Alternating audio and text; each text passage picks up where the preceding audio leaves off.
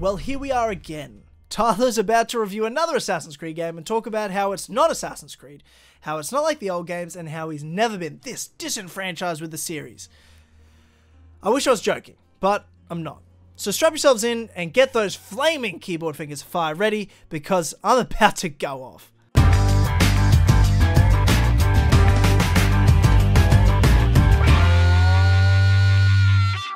I mean, honestly, I really thought this time would be different. I really thought Valhalla would be a last sort of hurrah as a fan for me. A final send-off as to why I love this series, and I could then move on and let go unencumbered by the years of baggage I've carried as an Assassin's Creed fan. Hoping to one day play an AC game that deals with the philosophical dilemmas of order versus chaos, of assassins versus Templars, of who is right and who is wrong in the pursuit of truth and peace in the world. To delve into a fascinating historical setting and explore what it is like to be an assassin and a Templar in that time period.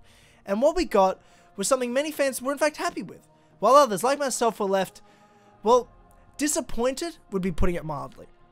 A game that took one element of Assassin's Creed universe and, in my opinion, shoved it up its own ass, leaving all the other pieces I loved unexplored or unsatisfyingly dangled there in front of me to get excited about and then not paid off. How did we get here?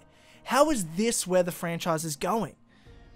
I don't want to sit here in this review and break down every element of Assassin's Creed Valhalla as a game.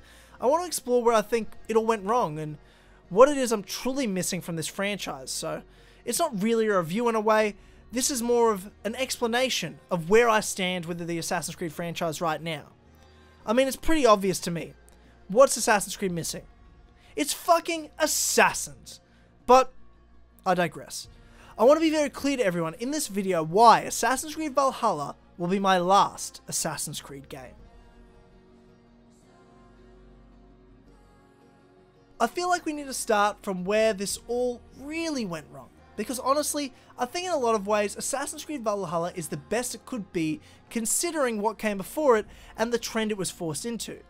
So let's explore the question, where did it go wrong? We could start with Assassin's Creed 3.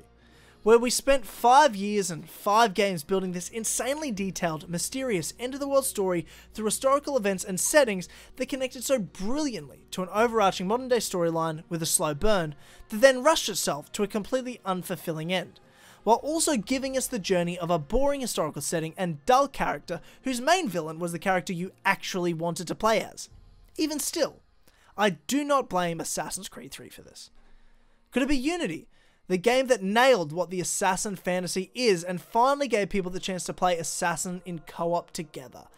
But because the game released with as many bugs as Cyberpunk 2077, Ubisoft then took no responsibility for their poor decision making with development structure and instead decided that the audience and market thought assassins were boring or something, then losing itself altogether.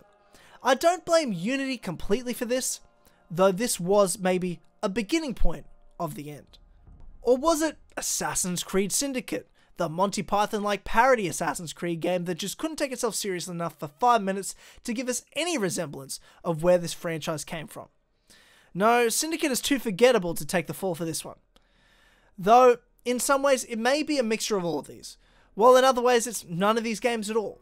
We are currently in this Assassin's Creed RPG, trilogy, era, period.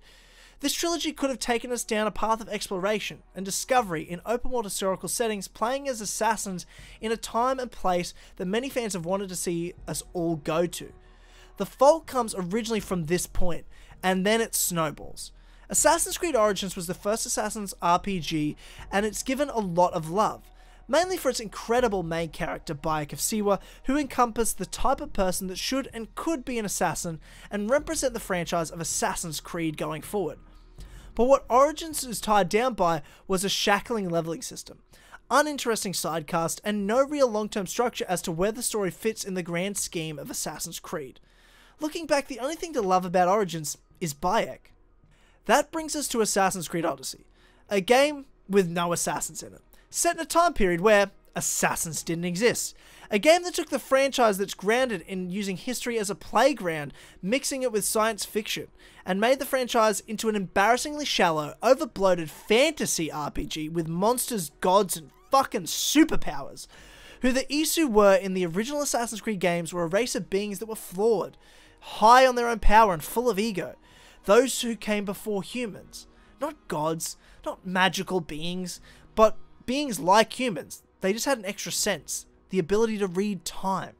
This interesting race of beings who created the Pieces of Eden have been a mystery throughout the Assassin's Creed franchise, and what Origins and most especially Odyssey did was take open that curtain that had been covered up for so long, and what they showed was not at all anything that lived up to the expectations built the 10 years before in Assassin's Creed. Where Assassin's Creed Valhalla comes into the mix is in a franchise that's in a state that's moved so far away from itself that the franchise barely has any assassins in it at all, let alone as protagonists. The gameplay is overbloated and shallow.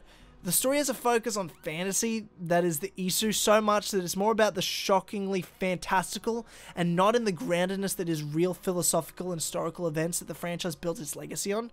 That's where we're at. That's where Assassin's Creed Valhalla is forced into. That's the slate and foundation we're laid into when this game starts.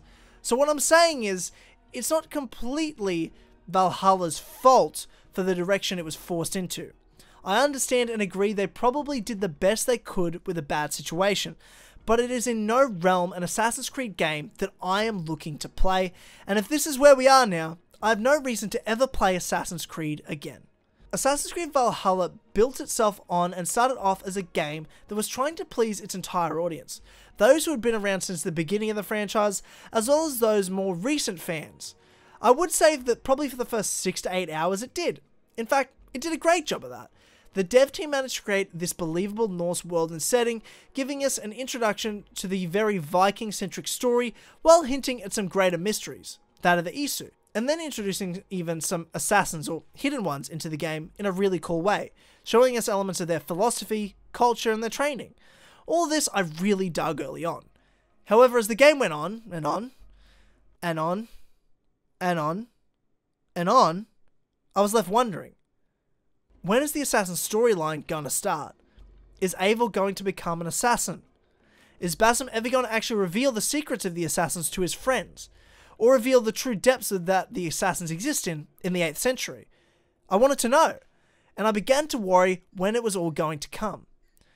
What Assassin's Creed Valhalla does is create a vast Viking game set in the 8th century England and establish a very traditional story structure of arcs and sagas, much like the primary historical texts of those cultures from that time, telling the sagas of our hero Eivor through many different chapters with reoccurring themes, places, and characters spread throughout, while having them all not necessarily connect to each other or have any overarching narrative really besides our central hero.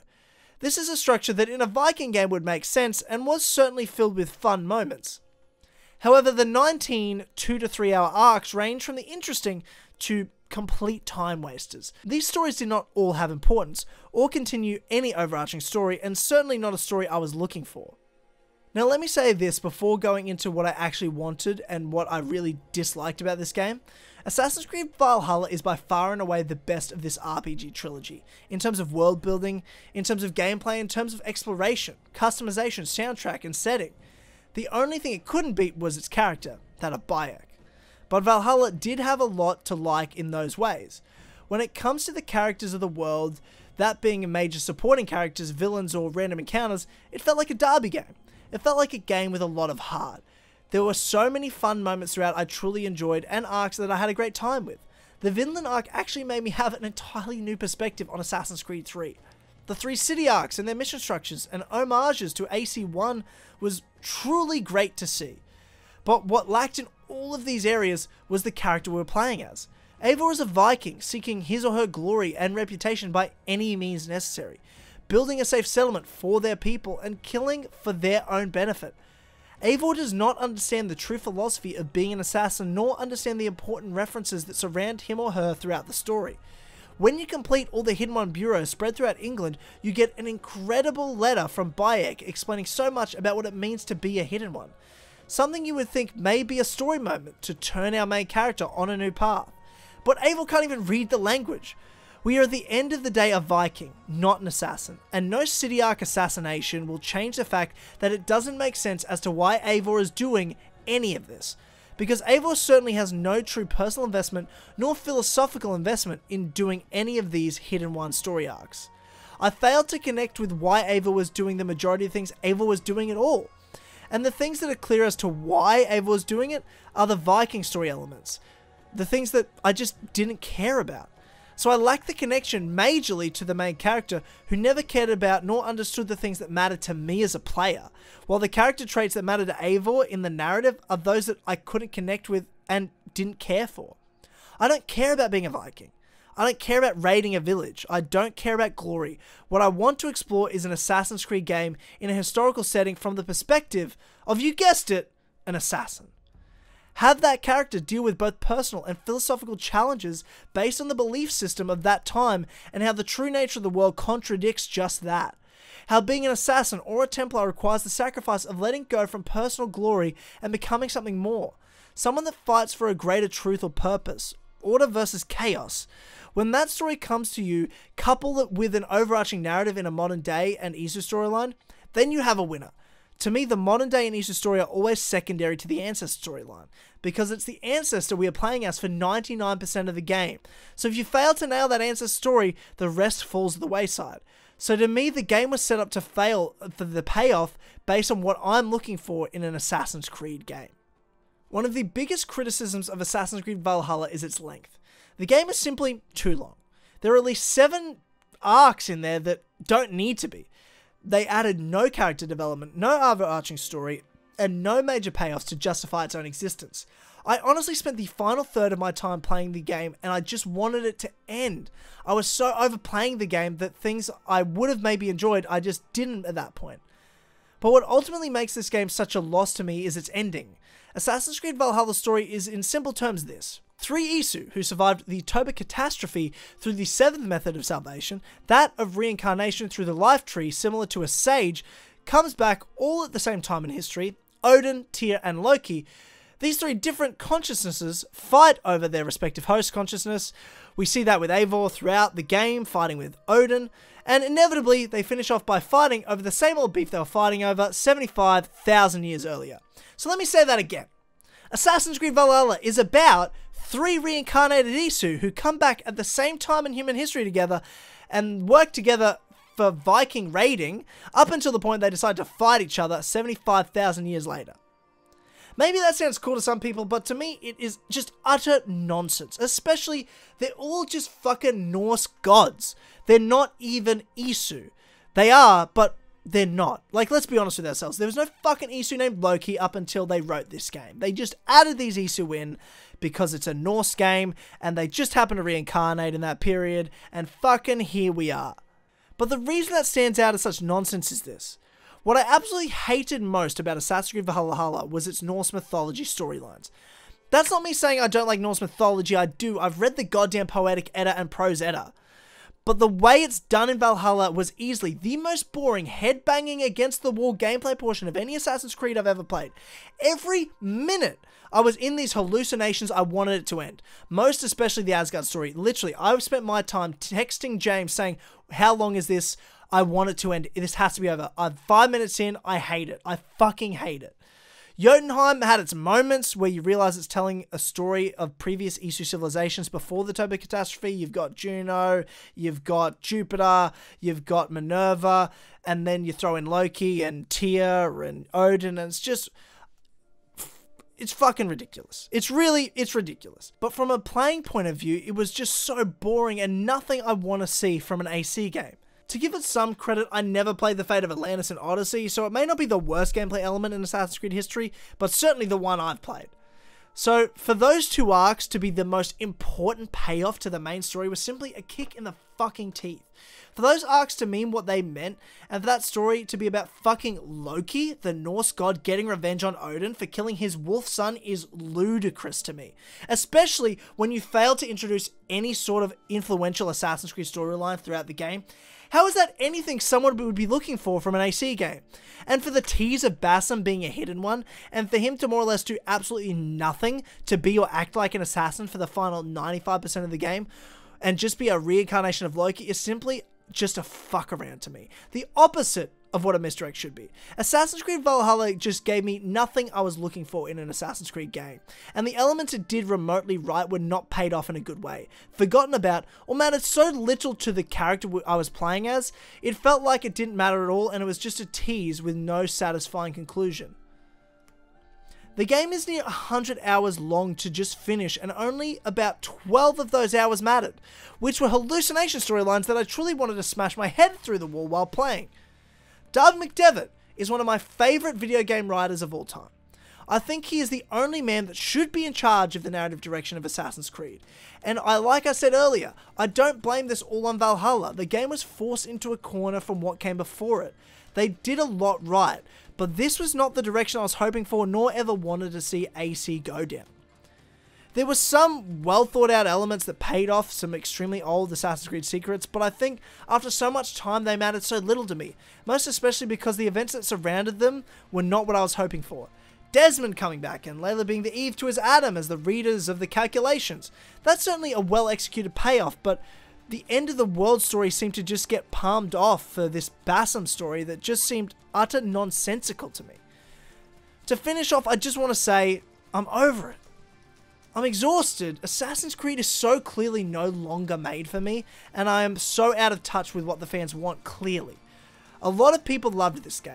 I know a lot of people who didn't and feel like I feel, but at the end of the day, I really thought that this was a development team that were going to give me that Assassin's Creed feeling again, but they didn't. If they couldn't, I don't think anyone can. I will stick with replaying the old original 4 Assassin's Creed games in the franchise, and I'll continue making real history videos on those Assassin's Creed games that connect. But for me, I have no desire to play more Assassin's Creed games, or even the expansions of Valhalla. It's been a great run for me as a fan and as a content creator, but at the end of the day, this is not what I'm looking for when I play Assassin's Creed. All I asked from Valhalla was simple: Assassins in Assassin's Creed.